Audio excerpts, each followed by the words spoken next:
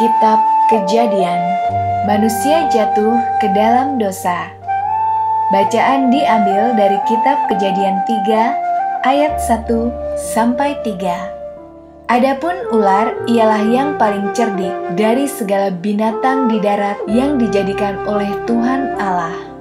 Ular itu berkata kepada perempuan itu, "Tentulah Allah berfirman, semua pohon dalam taman ini jangan kamu makan buahnya, bukan?"